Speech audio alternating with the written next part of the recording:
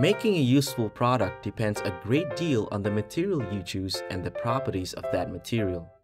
The properties of the material depend very crucially on the nature of the atoms and molecules in the material and how they are held together. The simplest property of a material is its states of matter: solid, liquid, or gas. Brick and stone are very strong, solid materials in compression. They do not squash or distort even under heavy loads. This is because the atoms in the compounds that make brick and stone are very strongly bonded together in a three-dimensional array. The chemical bonds lock all the atoms together in a lattice so they can't move. This is why brick or stone are so useful for building. Cooking oil is a liquid. It spreads out to cover the whole of the base of the frying pan.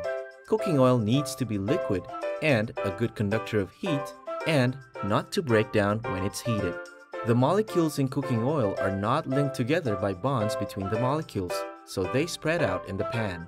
But the atoms in the cooking oil molecules are strongly held together by chemical bonds inside the molecule, so the cooking oil does not decompose when heated. Carbon dioxide molecules move about very quickly, so they are a gas at room temperature. When the pressure is released by unscrewing the top of the bottle, the carbon dioxide comes out from being dissolved in the drink and forms bubbles. These make the drink taste nice. Carbon dioxide has to be a gas and soluble in water to be like this. Most materials are solids. A solid can have many different properties. A solid knife is made of an array of metal atoms that are strongly held together by sharing outer electrons. This makes it a hard material. Candle is made of wax. It is made from atoms joined to make molecules.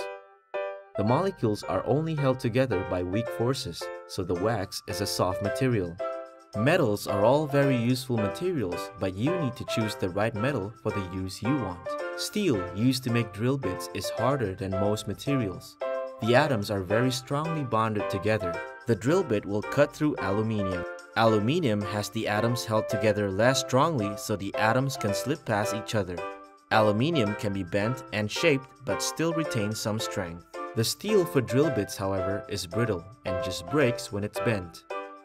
All metals conduct electricity. Solder is a mixture of tin and lead. The atoms re-held together quite weakly, but solder melts easily and can be used to make electrical connections. You wouldn't make anything out of solder, it's too soft, but it conducts electricity very well.